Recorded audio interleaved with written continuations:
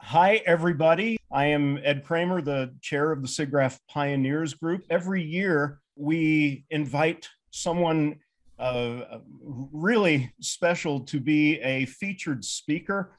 And this year, we have an amazing featured speaker, Donna Cox. And I'm going to introduce Donna in just a second. At the end of this session, we're going to open it up, and anyone who wants to, we're going to let you into the meeting and you'll be able to wave, and we're going to do screen grabs of everybody who's on. If you don't want to participate in that, please, all you have to do is just not turn on your camera. I'm going to tell you some stuff that's right out of Wikipedia. Donna Cox is an American artist and scientist and a recognized pioneer in computer art and scientific visualization. She has an endowed chair as professor of art and design and is director of the Advanced Visualization Lab at the University of Illinois at Urbana-Champaign. And that's going to play a big part in what Donna's going to talk about tonight. She is also the director of visualization and experimental technologies at the National Center for Supercomputing Applications. She's the director of the eDream Institute, which is the Illinois Emerging Digital Research and Education in Arts and Media Institute.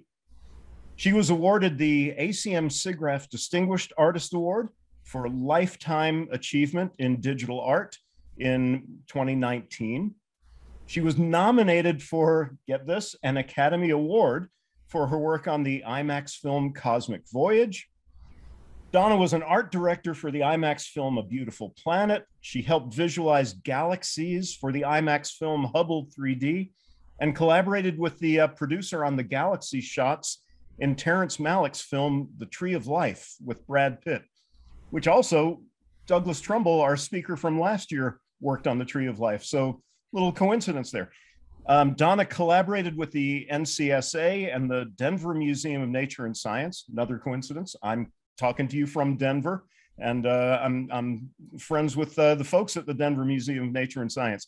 And she collaborated to create the film Black Hole, The Other Side of Infinity, which exhibited in 2005. And Donna is the author, or one of the co-authors, of New Media Futures, The Rise of Women in the Digital Arts, which is an amazing book. And we're going to talk with Donna about that as well.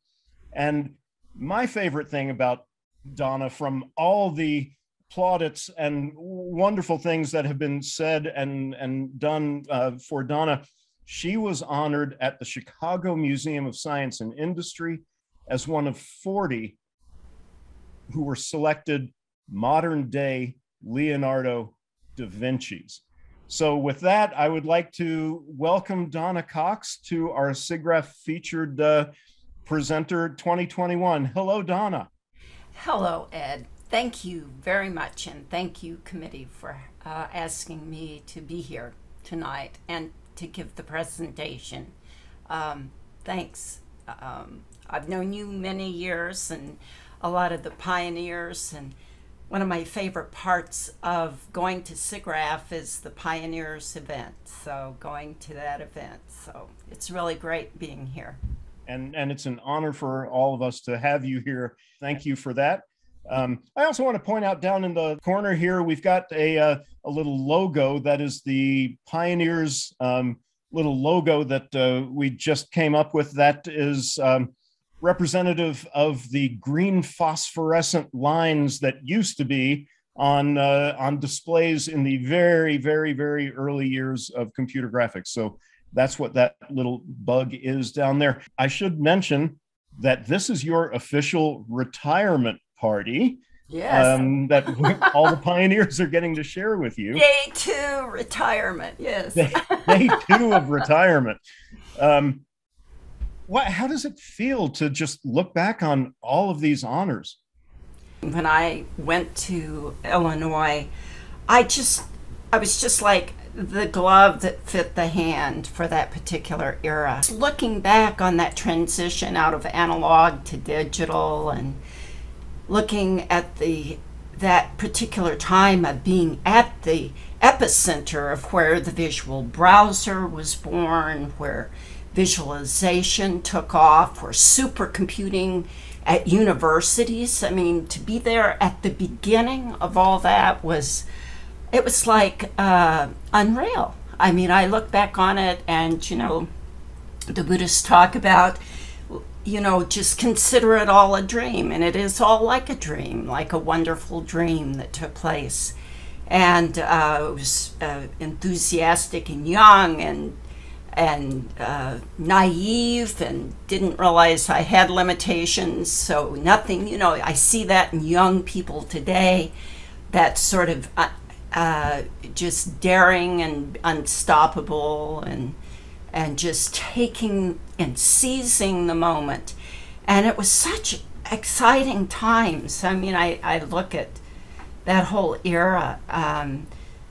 That's what the book is about, New Media Futures, the Rise of Women in the Digital Arts. I mean, it really points to this transition, especially in Chicago, right out of analog MTV video and right into the personal computer, and the history of the arts and the alternative arts that was going on and has always been in Chicago. And looking back, I love the history, and I was part of it.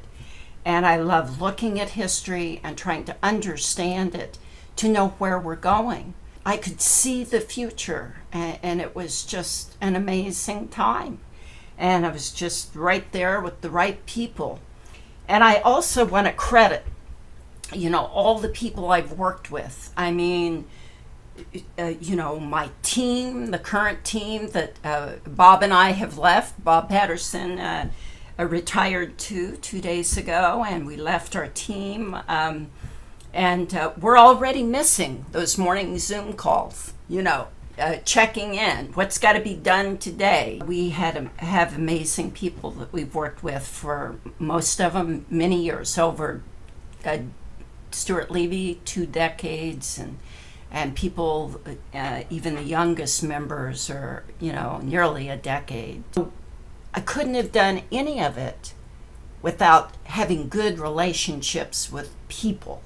We say we do computer graphics, but it's really people that do the computer graphics, and how we treat people, and how we collaborate, and how we credit them, and how we engage, and we get excited about the project and give it our all. And so when I look back, what I see are the people. That was amazing to be around and to work with.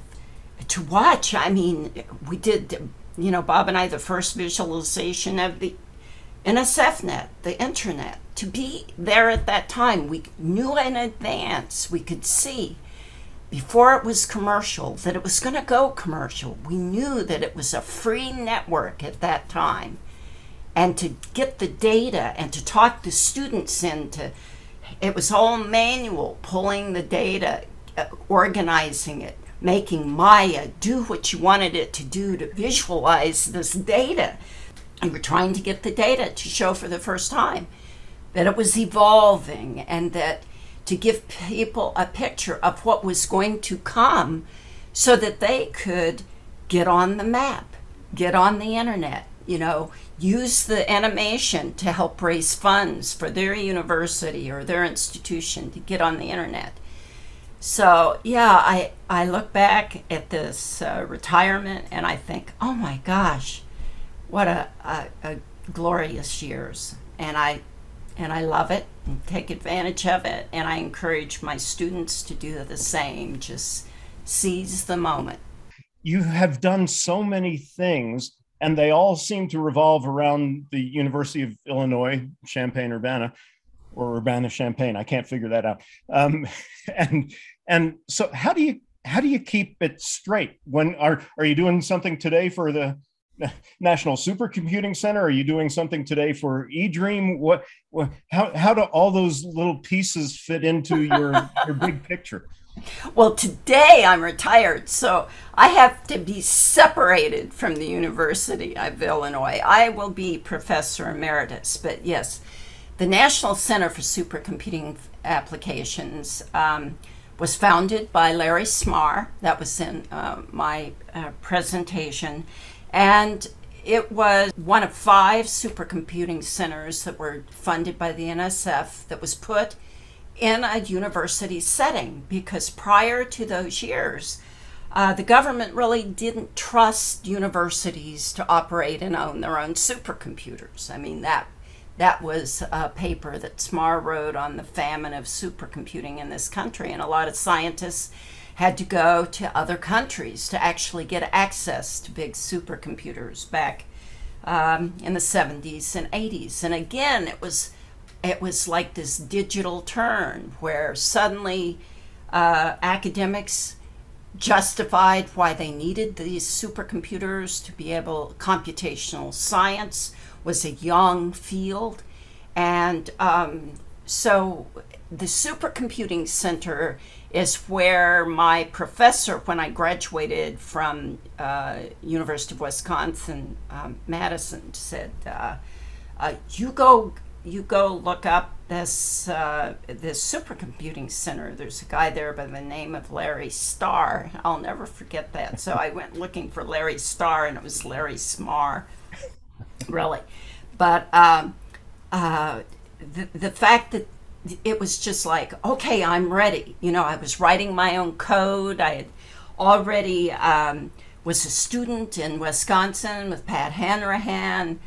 He had introduced me to the old Stanford Technology Computer, which is probably putting out enough radiation. I mean, this thing was 3 feet deep, and I started programming it. So by the time I got to Illinois, I looked up this supercomputing center and I said, hey, I'm an artist. I'm a visually literate person. The scientists really need our skills as artists. And I had digital skills. And I went with this idea of the Renaissance team, interdisciplinary teams that would solve these visualization problems, that would bring art and science together through computer graphics.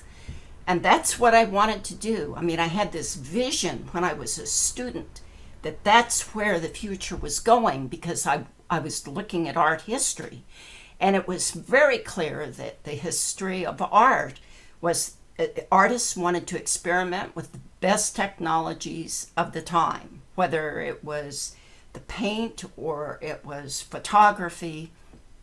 So I wrote this white paper, and I convinced Larry Smarr that this was we needed to have these Renaissance teams, and the rest is history. I mean, I started forming teams, and they were all great scientists, really smart people at the University of Illinois, and I just loved it. Every day I learned something. I learned about other disciplines. I learned about atmospheric science and numerical relativity.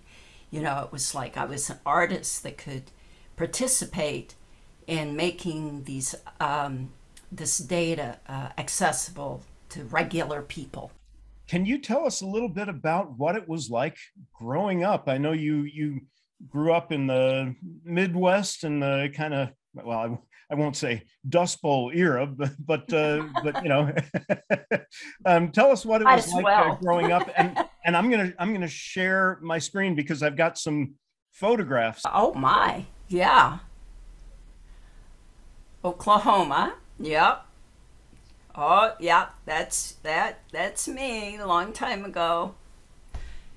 And that's my grandmother and my mother who raised me.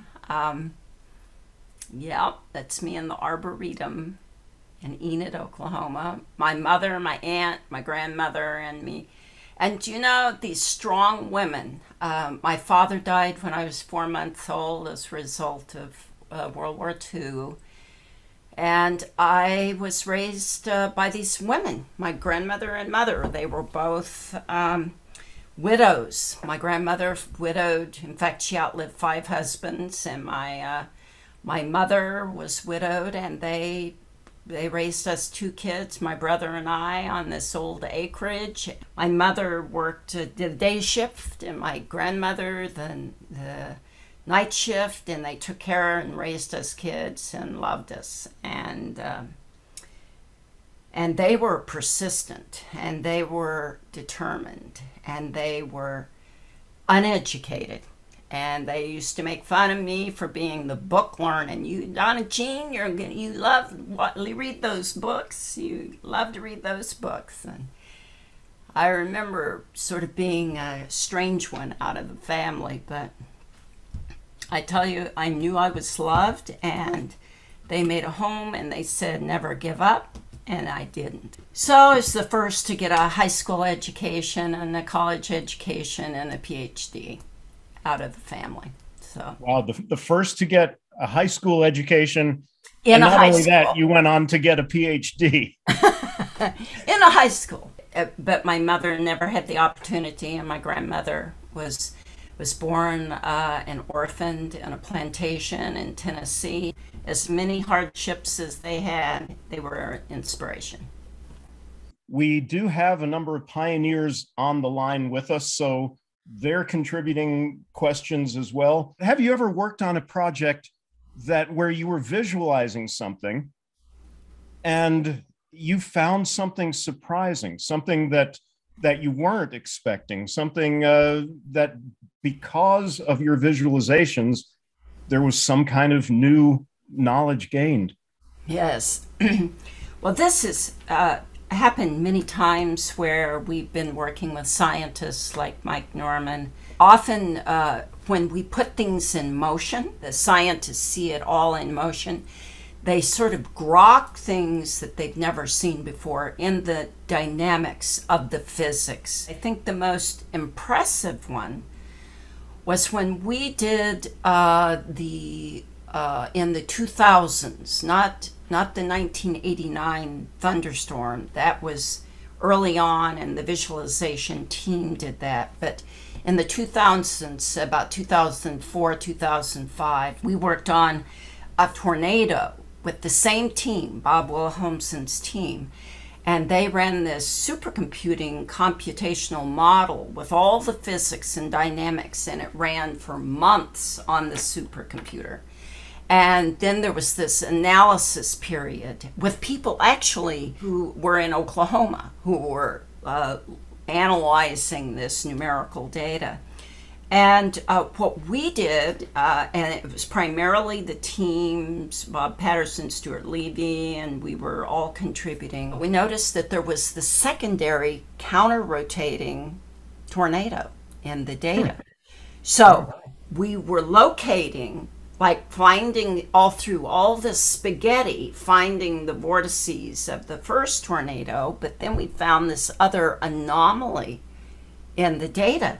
And the scientists had to double check it. They couldn't believe there was this other smaller counter-rotation. And so they went out to the scientists in the field and said to the storm chasers, well, is this possible to have this other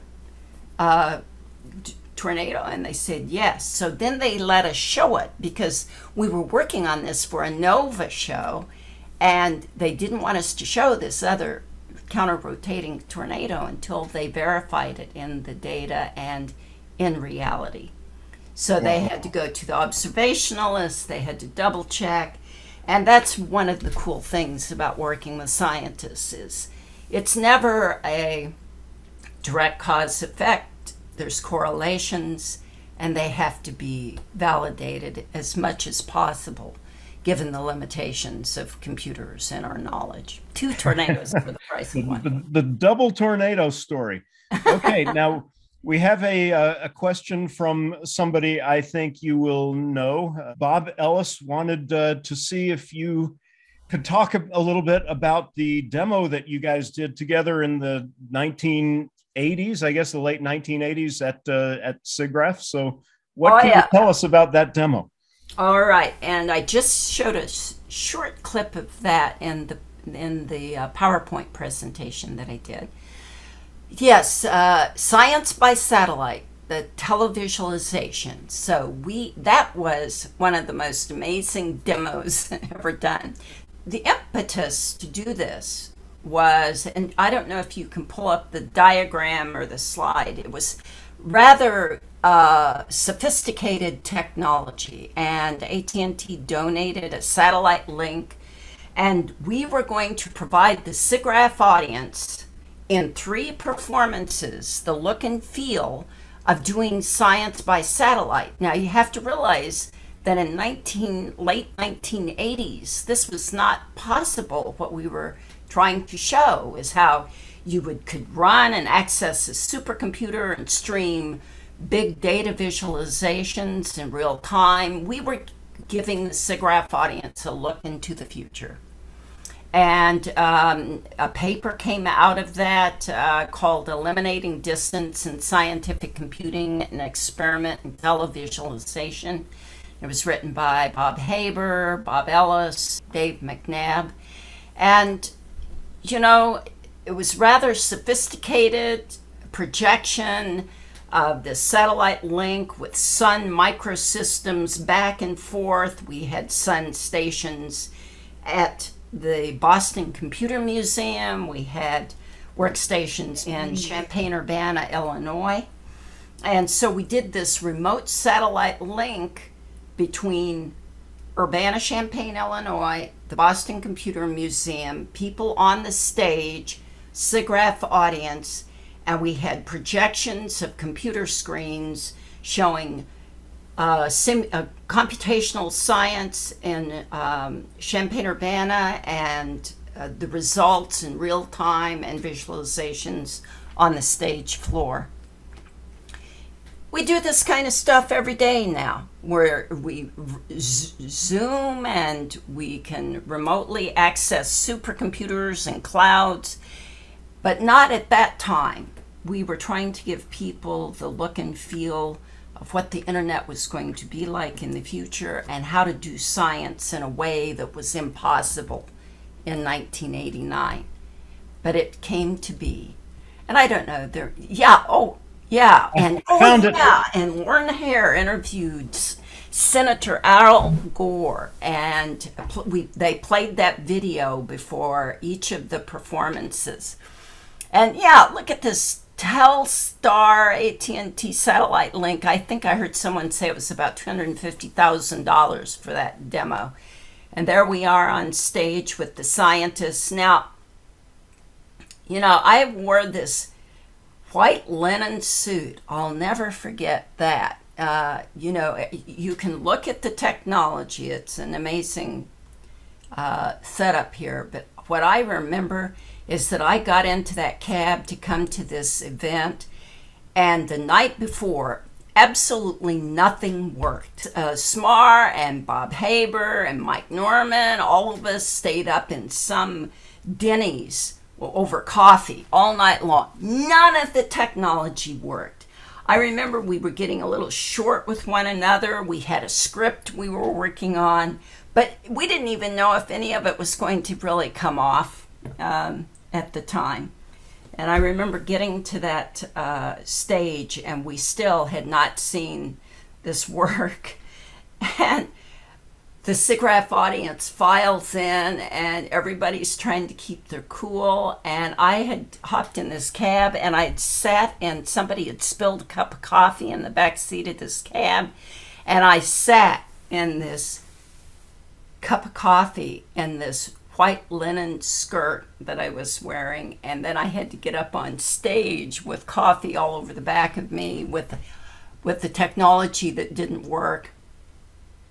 But it all worked beautifully, and everything came off just as planned and rehearsed, and we did it for 3 performances, and it was an amazing experience of seeing the future and letting others see the future. And maybe that's what visualization is about, is being able to enable others to see what you see. And right now, we are living that future, because through Zoom, you're sitting there in Chicago, I'm sitting here in Denver, we are online, and everybody's been doing this. It's not like this is some, marvelous new technology. We've all been sitting here doing Zoom for the last year and a half. Yeah. But at the time you did that demo, Yeah. just linking Chicago to Boston was a major feat and a really expensive feat. Yeah, Bob Ellis was like coordinating. He was from Sun Microsystems, all this equipment coming in, and the satellite link. I mean, there was all that was taking place, and then Larry Smarr was from NCSA's point of view. I mean, it was an amazing feat. People like Rhea Dasick were up all night long, and everybody put their all into that because we realized it was just a very special moment for everybody, and that we had already gotten the first thunderstorm into the electronic theater, the 1989 thunderstorm. It was a great SIGGRAPH, and to be there in the Boston Computer Museum with electricity and all the interactive exhibits. And I do remember that was the most expensive SIGGRAPH food reception. They had lobster and shrimp. Remember those days for SIGGRAPH and when we really had lots of money? I mean, I couldn't believe the spread at that particular reception, but it was great. That's great. That's awesome. So you also had a lot to do with early use of virtual reality types of setups, and I've seen lots of footage of you and Bob in the cave. So what I want to know, tell us about the cave, and is the cave still a thing, or has VR moved on from there? What's very interesting, I'm so glad you asked this.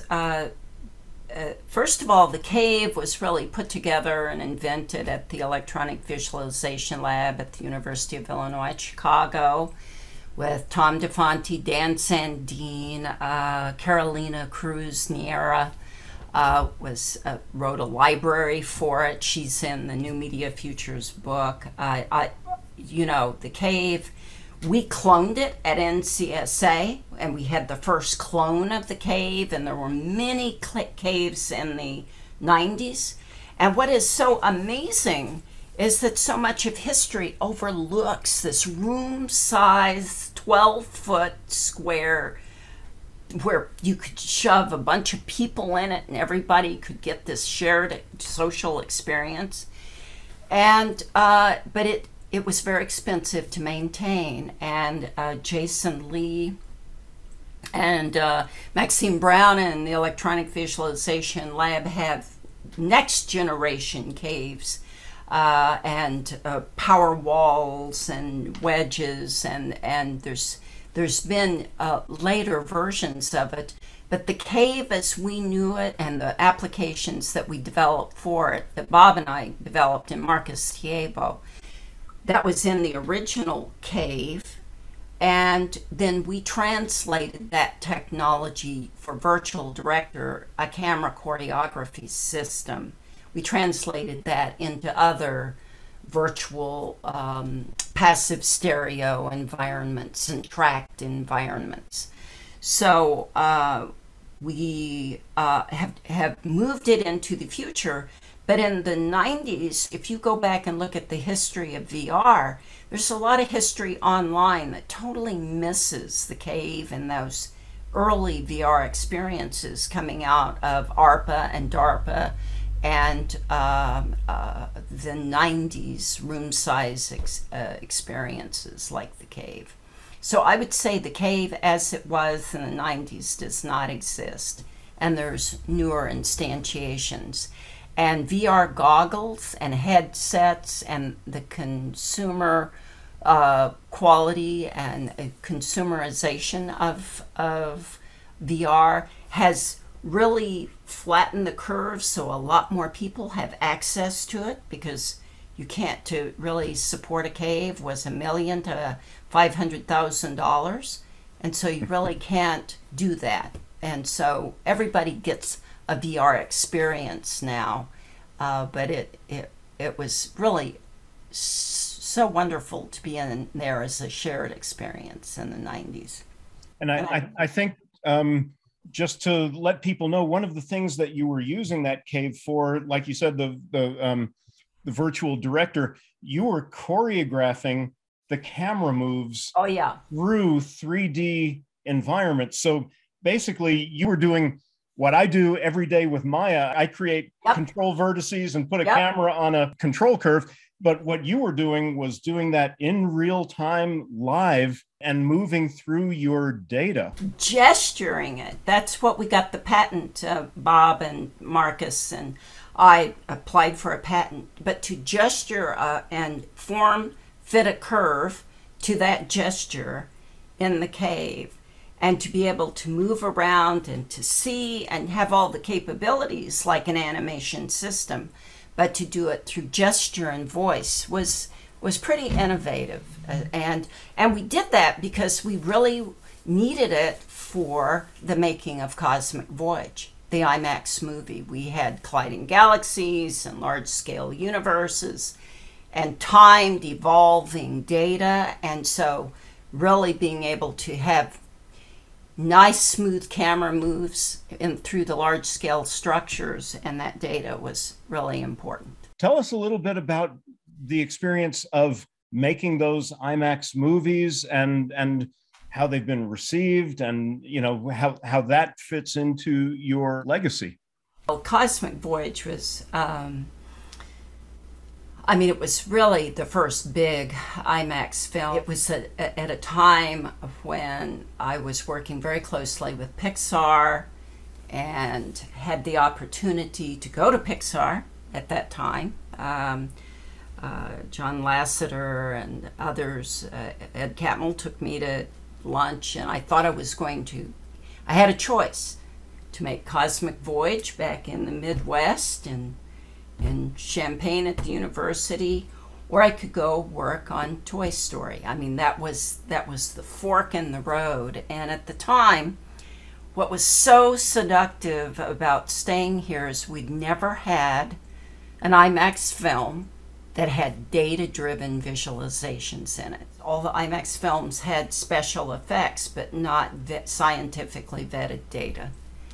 And that was when I knew that I was an academic. I wanted to do that first thing, that to make this film where there would be really vetted computational data, and all we had were dots on a matrix, and we'd say, no, but we can make it look beautiful with computer graphics. And we did a mock-up, and I just turned my storyboards over to University of Illinois Archives, and here I am, a little associate professor standing up in front of the Smithsonian, Harvard Smithsonian astrophysicist, and saying, no, we can make it look real. And Martin Harwood, who was the head of the Smithsonian at the time, had to go check it out at Princeton with Jeremiah Ostreicher just to make sure that this computational science was really valid stuff. And so it was like a first. I wanted to be there for that, doing that, even though Toy Story was also a first.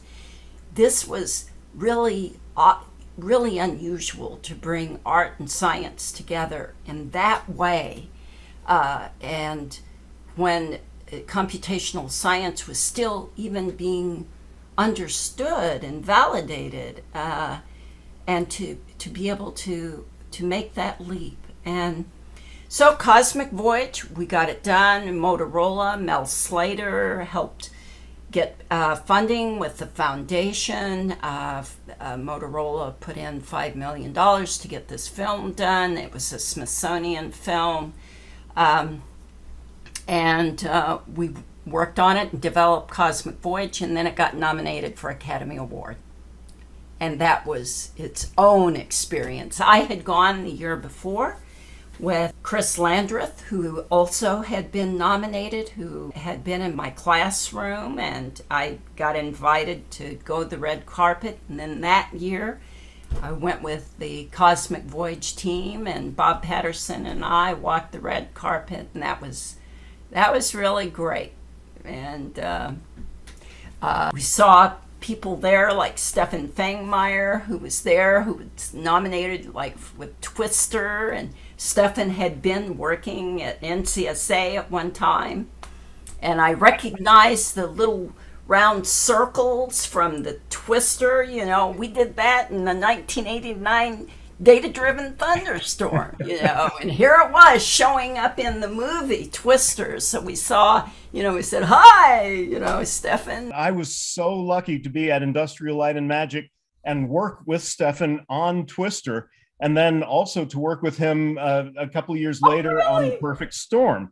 Oh, that is so and great. you also worked with Jeff Yost, who was at Industrial Light and Magic, and I believe he's still there as one of the amazing R&D folks. Stefan was nominated for 2 Oscars for Twister and for Perfect Storm. Oh, wow. And then Jeff Yost also won 2 technical Oscars, one for developing the fur from Jumanji and another for developing the Xeno system at Industrial Light and Magic. So it was great when you showed a picture of Stefan in your presentation. I go, I know him. Yeah. And Jeff Yost is off to the side of that photo too. Yeah, he's in that photo too. So that was kind of cool for me personally, seeing both of those guys from. I got to tell you a little story. So Jeff Yost, I get this note, and he says, "I've got this trophy from 1989.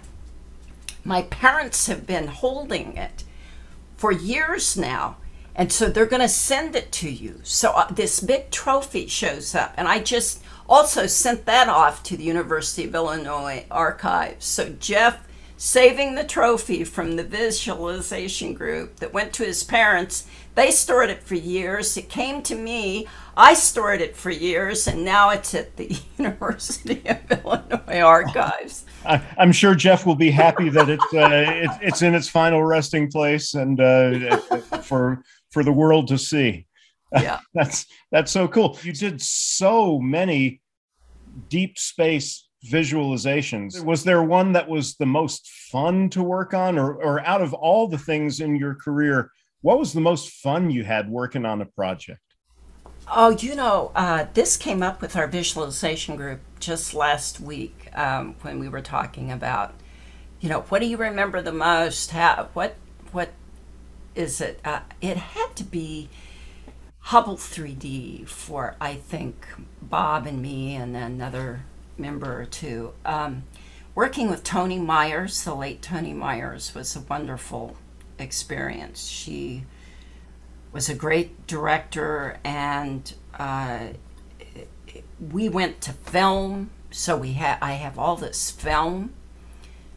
I mean, you know, the next IMAX film we did, A Beautiful Planet, it was all digital, you know, but we went to film on Hubble 3D, and it was just, we didn't have much time. In fact, I've got film right here that I have from Hubble 3D. Oh, look at that!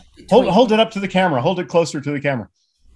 Yes, it's a film in between, sandwiched between plexi, and 2 of the shots from that particular movie.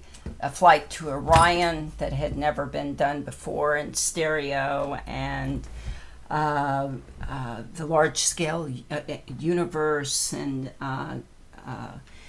Leonardo DiCaprio narrated it, and he had an impact on the script, and it comes back to Earth at the end, and it was just great working with that team. That was the most fun team, and yet we worked around the clock. We never got a weekend off for 6 months, no holidays off.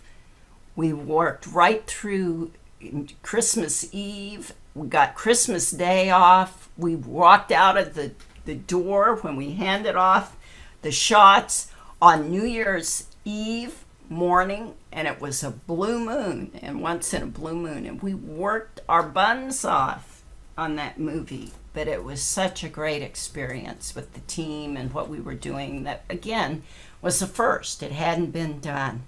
All those digitally vetted, data-driven shots. Well, that's great. And I encourage everybody to go to your local IMAX theater, because most likely one of Donna's works is playing there even right now. You know, and I just have to say that these types of science educational big screen experiences have very long lives. So you know that when you've given up all those weekends, that the movies are shown again and again in science centers and museums and in university IMAX theaters, and the places license these films for 20 years, so they'll roll them in and roll them out. Like Chicago Pier has a copy of Hubble 3D, and they'll roll it out and they'll play it, you know, here and every now and then. So they have a long lifespan, and that also makes me feel good about the work that we've done. They're more masterpieces that last a long time. But that's true now with all the works. They're really getting, everything you do has lots of long legs, and the way the corporations are milking them for every little replay. I mean, there was a shortage of things to watch during COVID. Can you believe that? This is going to go up on YouTube. It's going to live there forever. Yeah. So, you know, it's really amazing how things have changed. So, you know, you've worked with so many famous people. Tell us who you've met in your career, and tell us who was the most amazing famous person that you've ever met and worked with. Well, by far, Jimmy Carter. That was, I was the first woman keynote presenter at EDUCOM in 1990, and I was the opening act for Jimmy Carter, so I got to hang out with him behind stage with all of his bodyguards, and he went around and talked to people, but he actually came back, and we had really a connection about the convergence of art and science, of engineering and art through computer graphics. And he said, my daughter's an artist, my son's an engineer, and you know, but you can see the crossover, and so we had this real deep, you know, connection about visualization and it being a bridge between the arts and the sciences. And then he went out on stage and he gave this amazing presentation. I'm getting chills right now because, again, he's one of these people who could see the future and is so kind and thoughtful and genuine. He was too genuine to be a president. So, you know, but he really impressed me. And I'll always take that memory of him with me wherever I go, and his inspiration. And Neil deGrasse Tyson, you know, George Lucas, lots of people. It was Steve Jobs was also a keynote at EDUCOM the same year as Jimmy Carter and I. But I would have to say Jimmy Carter, by far, impressed me the most as a human being and a leader. Well, that's awesome. You don't know this about me, but I grew up in Georgia, and Really? I actually remember Jimmy Carter as our governor before he became president. Oh, wow. And I did get his autograph at a book signing a couple of years ago. So Wow. that was really cool. And my mom was in politics back at the time, so she knew him personally back in the day. Wow. I got to ask him, did he remember my mom? And unfortunately, he said no. But you know, I remember her, and I remember her introducing me to him back when I was about 12 years old. Oh, yeah. But, Yeah, I had the cool. joy of stopping through there and going to the Carter Museum, and definitely I gave a talk at Emory, and he is a big donor, and he just gives of himself to the community in Georgia. He is very, very well respected there. And Yeah, he's, again, that's very great. genuine. And that was cool because I had no idea that that was going to be your answer. So then that's really great. Now you've done, now that we're talking politics, Yeah. You've done a lot of visualizations about climate change Yes. and what's going on with the earth. Yeah. And so I'm just gonna go ahead and ask, have you talked to Joe Biden about this? I Really mean, wish, your yeah, I visualizations. was too busy packing my office up. Should have given Joe a call. But yeah, our latest work is definitely on climate change. But we did work with the National Geospatial Intelligence Agency on the satellite data, visualizing all the satellite data. The team did an amazing job of processing these scans from this satellite of the North and South Pole. And then we put it together and animated it, showing the glaciers melting. It was really the Obama administration that really brought the NGA, gave them credit. I mean, these are the people that located Osama bin Laden, but now they have it already in their charge, in their letter. These are the surveillance people. These are the people that can read your license plates from space. But they know climate change is happening. They know it's a threat to global national security. They know that we need to get this data to scientists. And we worked with a group at the University of Minnesota, Paul Marin, and their team that have taken a lot of this data and processed it. Ian Howitt from Ohio, who are really pre-processing some of the data, and then we put it in motion. Again, the animated aspect of it is very powerful. And so what our goal is to help communicate this, not from computational data, but from observational data from these satellites, so that there's not this political issue of, oh, well, these computational models can be wrong, or they can, no, let's just show you the real data. Let's show you the process pictures. So that's what we've done for Atlas of a Changing Earth, ACE, Atlas of a Changing Earth, and that will be opening to full dome theaters sometime in the fall if we don't have a Delta rising and taking over our big theaters again. But that is going to be a great show. We did lots of wonderful images, and they will be submitted to SIGGRAPH 2022. So the team will do it. Of course, I won't. But the Advanced Visualization Lab at the University of Illinois will be getting those ready to go. But contacting Joe Biden, didn't do it.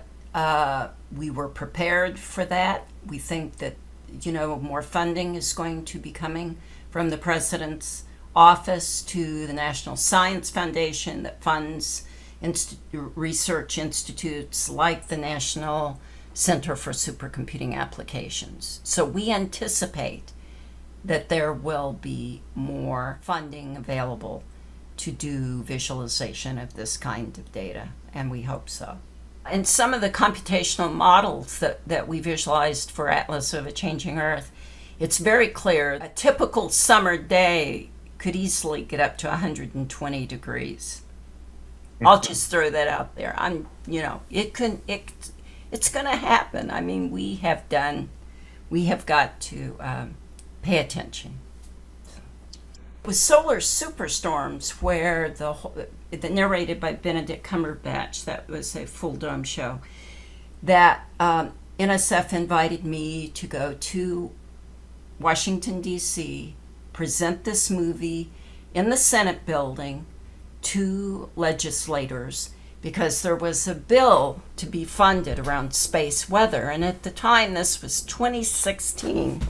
And at the time, a lot of the legislators just didn't understand what geoscience was. They thought it was climate change. They were going to pull funding for some things that they found questionable, but really that funding bill was for space weather, and we've got to pay attention to that kind of science as well. I mean, we're very connected, and what happens on this in the sun is affecting our power grids and our satellite communications here on Earth.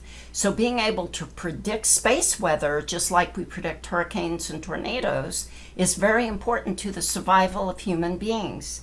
And so Solar Superstorms was a full dome show, museum show, that really explained the connection between coronal mass ejections and space weather and how it affects people.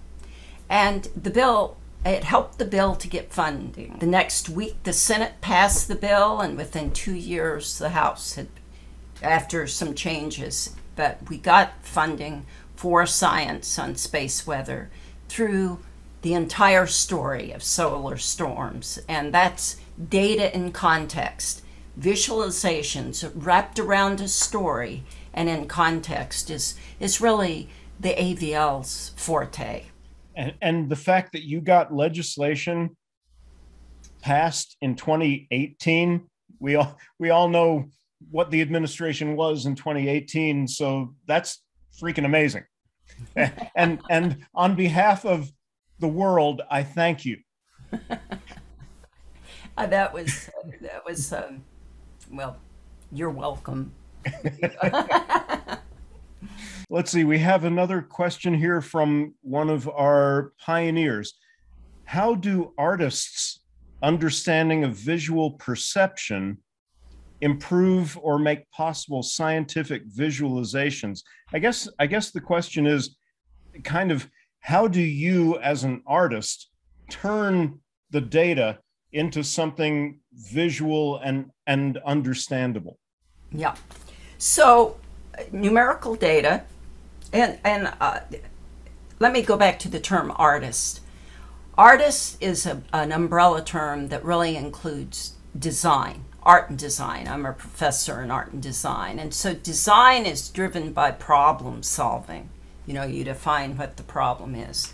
So design of information is really what my professorship was. So taking numerical information and designing that, coming up with glyphs or ways of representing. And I work in a team, and so there's parts of that. There's the processing of the data, there's the getting the data like into Houdini. There's like Kalina would write the plugin, and AJ and Bob would set up the Houdini files. And so it's a team effort where it really is, first of all, you try to understand what you're trying to communicate. You make sure the science is right. You take the data, it's full of artifacts, it's full of problems, and then you start iterating on it to satisfy how are you going to communicate it, what's the important feature that we're trying to extract here, and then how do you make the camera path, how do you select the color scale driven by data, how do you use the computer graphics tools to provide the context and to the setting for this data. And so it is, it's a very complex process, and it's iterative. And so some of the experiments that we try just simply don't work, or they communicate the wrong thing. And our Cadence project, which was funded by NSF, gave us money to test audiences on what they saw and what they understand and what their takeaway was and their interpretation, so that we were testing our own visualizations to make sure that the data was speaking accurately and that we were using verbal metaphors as well as visual metaphors to correctly communicate the science behind the data. Do you have a project that you would say was like one of the most difficult projects to actually visualize? Absolutely. Some of the most abstract stuff is quantum physics, and it's hard to relate. I mean, when you think of what that really means, there's so little reference. So like with the tornado, you can bootstrap an idea. You can take and you can see wheat blowing in a field, and then you can develop a computer graphics glyph to show wind and direction and speed, because you've got a reference point. But with quantum physics, there's no reference point with action at a distance and some of the behaviors of subatomic phenomenon. So I would say by far issues around numerical relativity, singularities, certain, there's an attempt to create metaphors to show that stuff. But we did have a great experience working with Andrea Getz, who's now who's won the Nobel Prize for her looking and studying stars that go around the black hole in the center of the Milky Way, and we worked with her data. But again, we're not actually showing the black hole, we're showing the effects of the black hole. So the stars become the visual metaphor for that. This is your retirement party. Yep. Right? You and Bob both are retiring or have retired 2 days ago. 2 days. I guess the question would be plans after retirement. That's easier for me to say for Bob than myself. Bob will be doing more music, and I say that I will be getting back to hand tactile art, which is something that I've missed with computer graphics, because I was a tactile, hands-on artist prior to starting to program computers. But I do think that I'm going to do a lot more reading and a lot more meditation and a lot more travel, for sure. I think those three things are going to be the first. And then I have a book project that I'm working on. I really do love the history project at the archives to capture a lot of the history of the early days of the NCSA and the University of Illinois. That's one of the things that I've tried to move the Pioneers in a direction of, is thinking about archiving, because it's not just you and the University of Illinois. It's every pioneer, every SIGGRAPH pioneer out there has stuff that needs to be archived, and that's why we've worked with the Charles Babbage Institute, Amanda Wick over there, and Joan Collins, I know, is very active in the Los Angeles area of trying to get archiving from some of the companies and people and projects over the years. So I'm happy to hear you're going to be doing that, but I'm sad to hear that of those three things, none of them has to do with doing any more production work. I'll tell you what, the deadline-driven Donna is how I used to sign my emails. And my daughter, Elizabeth, really wants to spend more time with me. So I'm trying to stay away from things where there's another person's deadline for me, and that they're more self-imposed, or at least family-imposed deadlines, rather than the production deadlines. But definitely Bob and I have lived under the production deadlines for many years now. And I understand this so much. That's why I pulled myself out of the movie business a decade or two ago and said, I'm done with having to stay late because somebody needs to see this shot on their desk, in dailies tomorrow morning.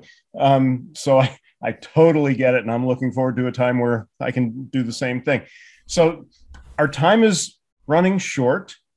I want to ask you this. Is there a question that you've always wished somebody would ask you that nobody's ever asked you? And where would you go with, like, what would you like to tell us in concluding with your Pioneers interview this evening? I think I've really said most of it, and I'll come back to the people. When I look back on the history, it's remembering the people and the great times, and I also, probably made a lot of enemies along the way. Maybe part of that is to say sorry about that. It was 20 years ago, but really it's really touching base with the people again, and even giving this Pioneers, preparing the presentation. I've reached out to a number of people to say goodbye in terms of retirement, and I think that's the best thing, about the Pioneers event. It's really connecting back to the people and our history, because we all were and are interconnected. And the history of SIGGRAPH, and the people who helped build it up, like, Tom DeFonte and other colleagues, and Larry Smarr. I mean, it's the people, Ellen Sandor, and all the women in the book. I mean, it's connecting to the people. Yes, they did these phenomenal things, but when you really think about it, it was the quality of their being and doing those things together that really makes it all worthwhile to look back. Bringing a tear to my eye, Donna. And absolutely, it's always all about the people when you look back. I'm going to ask our moderator, Brian, time to start bringing people in.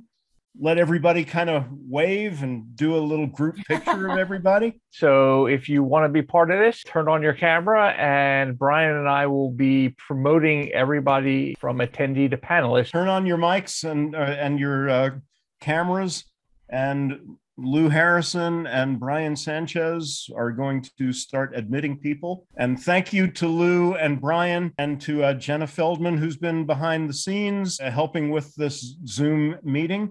And thank you to SIGGRAPH. Thank you to the Association for Computing Machinery, ACM, our parent organization. And there's Bob. Hey, there's Bob. Can we turn on Bob's microphone and let him say a few words, because you're so integral to everything that Donna has just been talking about. Well, it's great to see you, Ed, and thank you so much for putting this together.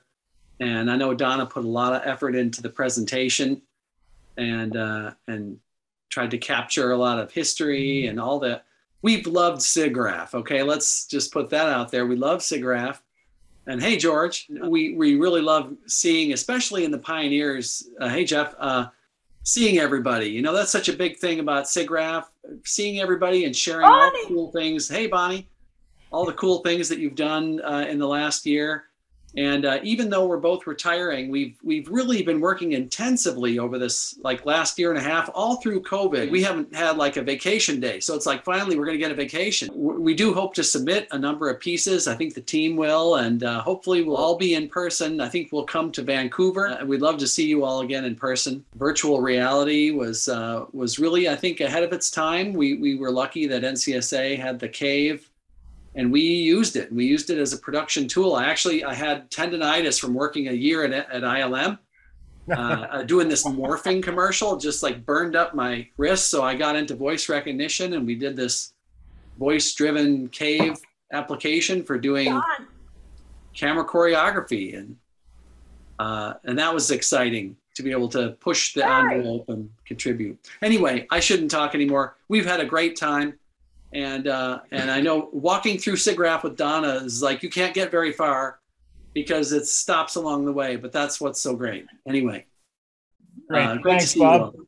It is Oh, so look at- great, Pete. It's so great to see all of you. I love this. Hey, Larry. I love this.